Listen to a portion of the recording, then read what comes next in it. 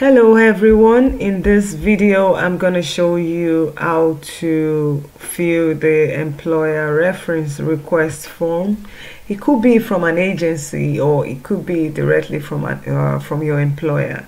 So when you have filled your references, they will definitely send forms to your references to fill on your behalf, and you want to make sure they get things right. You don't want to get a very bad reference or a reference that would not be acceptable. That is why I'm making this video, so that you can understand and your referee can also understand as well. So basically, this is a sample reference form of an employer, and this form might be sent directly to the person you have filled as your reference, to the person's email. So, and you want to make sure they get it correctly. So applicant's name, it's your own name. You are the applicant, the person doing NMBI, the person that wants to get registered as an Irish nurse. So you are the applicant. This is not your referee's name, this is your own name. Applicant's name, make sure you start with your first name, middle name, last name. Your last name is your surname, just as the way things are written in European countries. So your first name comes first in everything. Position, so your position, it's going to be the position when you were working with this referee, the position in your hospital. Maybe you put in, because you definitely need 2 or 3 references depending on that employer.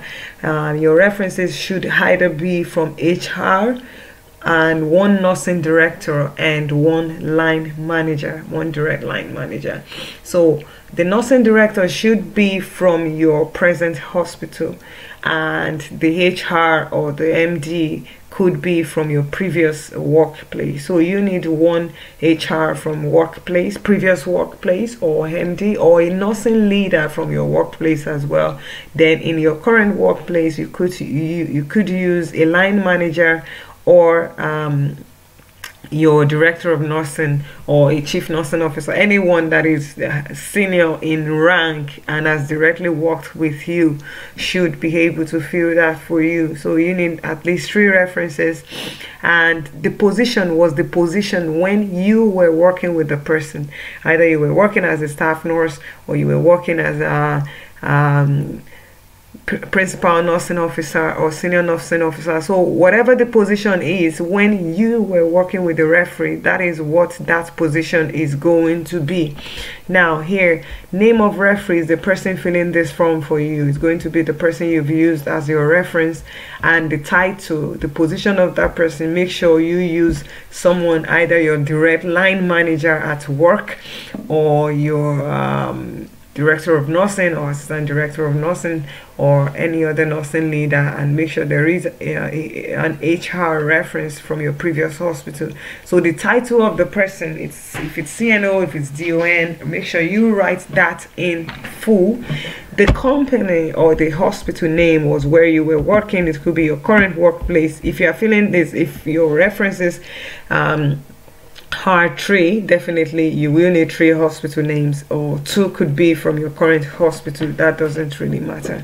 So hospital name should be the hospital they are referring to, and the address should be the address of that hospital. I don't want to mention just to give we can just use anything. You can just mention 1 hospital, but just for this tutorial purposes. But the person filling the reference has to mention the hospital as it is on your CV. Don't give someone that hasn't worked with you before, or don't mention someone that has no direct relations with you, because they might probe further and ask additional questions. Email address is the email address of your referee, the person filling your form for you. This is the phone number of the person. Relationship to you, if it's a line manager, if it's your director of nursing, or your nursing leader or nurse manager or human resources nursing, things like that. So relationship to you, you need to put that. And then your employment, the date that you worked with that referee, you need to put it here. So the date, if it was a period of 2 years, make sure you write the date in full. You can write month/year to month/year as well. Main duties of position. So when you were known to that person, when you were working together, your main duties could be in 3 bullet points, could be as a summary of 3 lines, like the way you were putting on your NMBI employment form. Your duties based on your job description, you could use 2 significant ones here as a summary, and the person filling that form should be the one to fill that in anyway, because they shouldn't give you this form until they are ready to send it, and then they can let you know they've sent over your reference. How long have you known this employee? Could be 2 years, could be 3 years, could be less. So that is the relationship, the length of time that your referee has known you. That needs to be included. Now this is the main point which your employer is going to use to rate you, to rate your performance. The number one criterion that you want to say is overall job performance. In this case, they've given us all the options that we need: excellent, good, average, poor. So if I am someone's referee and I'm filling a reference form for someone, this is going to determine what I'm going to put here would be as a result of my relationship with that person and how the person has been while they were working with me. And it could be excellent, it could be good, it could be average, it could be poor. Whatever it's ticked here should have a comment, because the employer is not only going to look at the ticks, the employer is going to look at the comment as well. So there are different criteria on that which should not be taken for granted. For example, even overall job performance, if it was a very, very poor candidate and the person hasn't really been having good terms with the people at work, like the referees, and they put poor, well, no one would put poor anyway. In that case, the comment would be unsatisfactory, or maybe needs improvement, or if it's a good candidate, it could be something like meets expectations or exceeds expectations. Now there are keywords that could be used if a candidate or an applicant is really doing good, doing well, and I'm a referee and I want to feel a very good reference for that person. I'm just going to give examples. So overall job reference, if I'm saying good, if I'm taking off good or excellent, depending on the level of proficiency of that person at work, I can also give a comment that talks on the person's overall job performance, like she is very punctual and she has shown excellent work behaviors in every aspect of the job. That is a typical example of overall job performance. I've just simply given a comment that says she is very punctual and she has shown excellent work behaviors in every aspect of the job. It could be just one line because that's a very small box. And another comment on the overall job performance could be she shows a strong work ethic by consistently staying until all daily tasks are completed.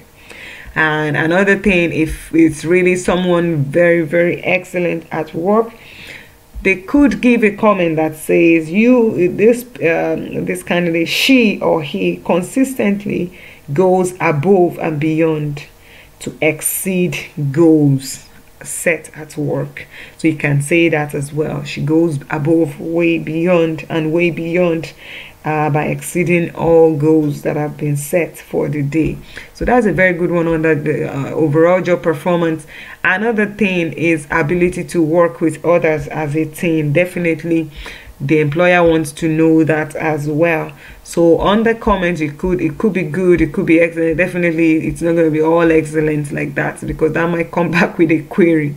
And good, or eventually when a referee gives all excellent and the person resumes and can't really meet up with that level of proficiency, that there might be a comma that might become an issue.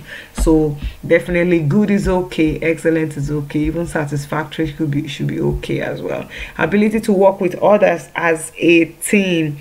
I could, if I'm filling that reference from, I could give a comment that says that she values friendship and she also values building warm relationships within the workplace. She values friendships.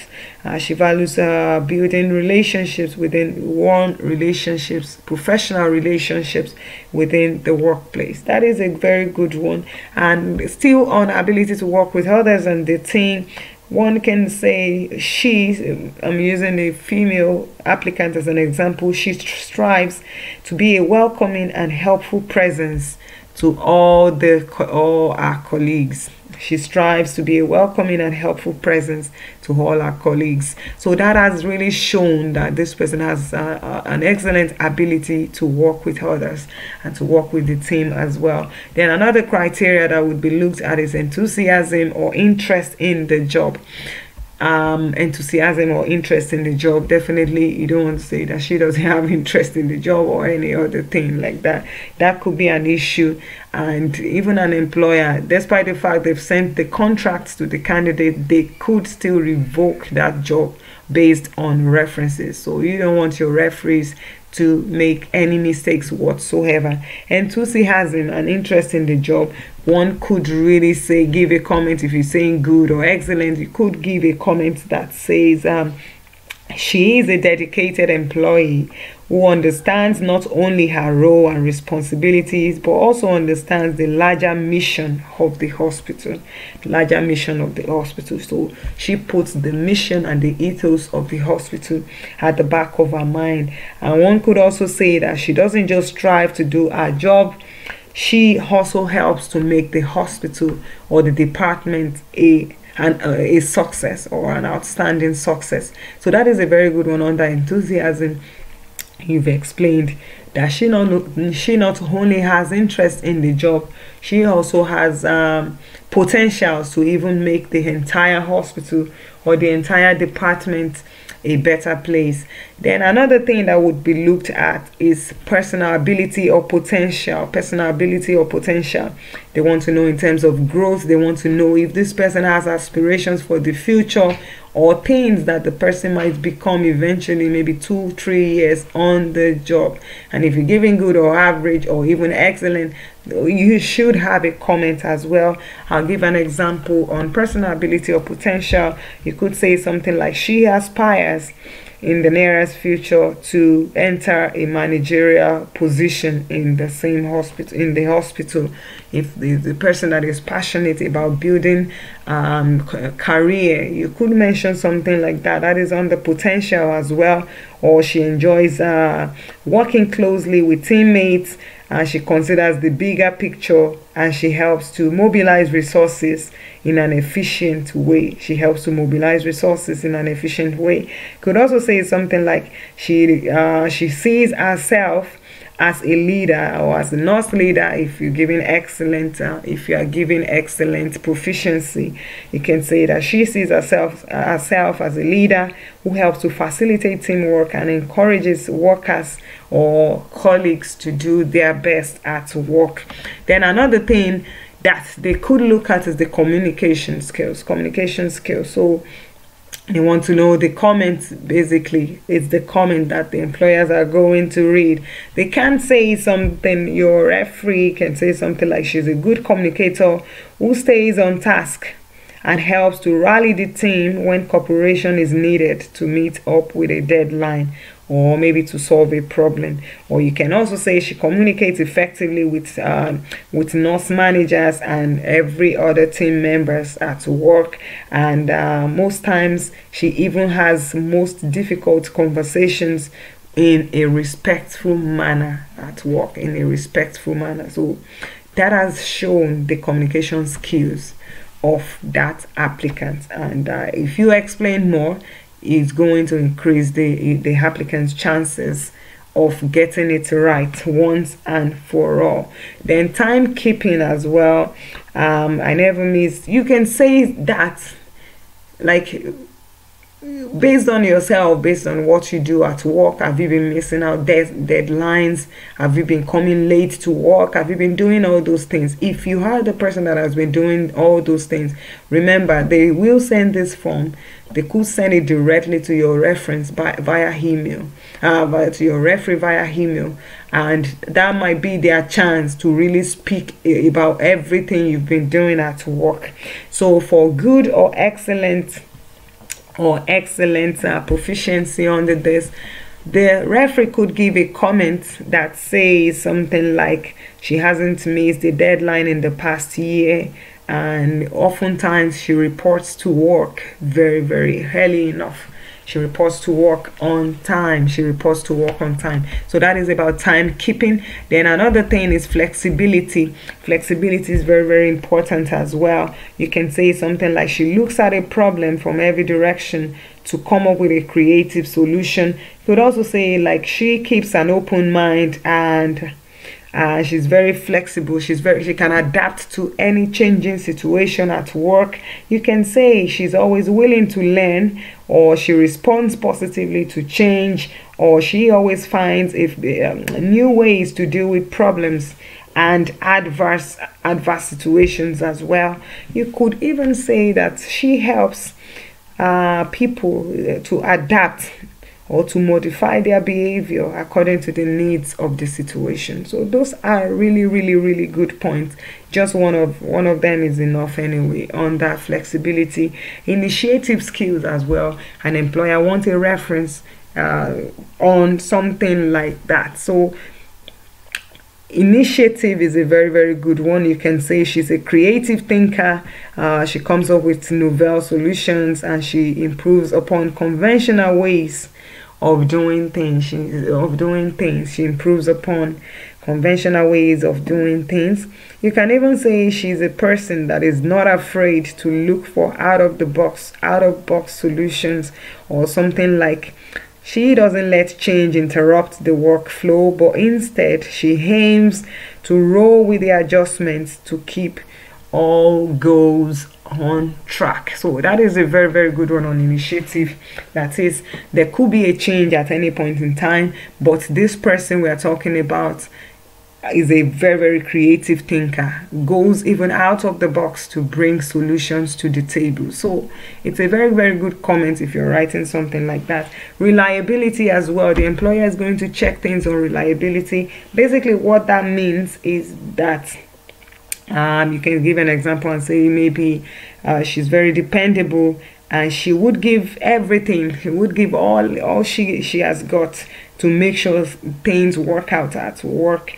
And then another thing is, you can always say that she's reliable, she's dependable. She performs her work in a timely manner with a high level of accuracy. She arrives on time, and she meets up with deadlines. That means a person that is very, very reliable. You can rely on her. If she says, if you know that maybe you're running night shift and she's going to come in, she's resuming at 8, you can rely on her to resume at the appropriate time. Not someone that, at 10 minutes past, everyone is still checking the time. What is happening? Then supervisory skills is going to be related more to the leadership skills of the applicant, because even when you come into the country, eventually you will be doing things independently. You will be performing a lot of roles by yourself. So that's why they want to know your supervisory skills as well. Oftentimes you would have medical students or even student nurses reporting to your shift, and you would be in charge of them as well. So the employer wants to know about your supervisory skills. You can give a comment.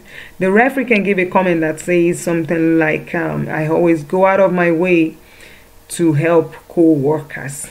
If I'm the kind of person that I go out of my way to help co-workers, so the referee can modify that for you, and say she's the type of person that goes out of her way to help everyone, regardless of their specialty. It could be the housekeeping staff, it could be students, it could be people coming in, it could be company reps asking questions, it could be patient relations. So you can say that she goes out of her way to help colleagues and everyone. And still on the supervision skills, still on the leadership, you can also say that she makes sure everyone on her team feels comfortable when exchanging ideas, or something like she looks for ways to keep her team on track and make sure important milestones are met. You can also say she's the type that brainstorms, or she brainstorms ways and motivates others, and she also freely gives praise when performance goals are met. She's the type that gives praise when our team members, when they meet up with goals set for the day. So that is a very, very good leader. A good leader also acknowledges feedback from people and makes use of that feedback to improve situations for the next day. So that is it basically on employer reference forms. And before your referee signs that off, would you recommend this applicant for this post? If no, give reason. So if you are saying yes, tick off yes, and then you can also give one example of overall performance, that she's dependable, she's reliable. I would give her my recommendations without reservations. So you can say that I would give her, or I would give him, my recommendations for this post without reservations, because she is going to be a great asset to your team. She's going to bring value to your organization. She's going to bring change to the table. She's going to work in accordance with the ethos or ethics of the organization. So she's an added asset. I would recommend her without any reservation. So any other comments, if applicable, they can put it, or put not applicable. Then definitely your referee would have to sign this and repeat the position or the title at work, put a date as well, and put a date. This doesn't necessarily need to be stamped. If your signatory has a stamp, they can use it, but if not, they can just ignore. It doesn't necessarily need to be stamped. So basically that is it on employer reference forms, on how to fill employer reference forms. I hope this is clear enough for everyone. Thank you so much. This is Adebusola Owokole. Thank you for listening.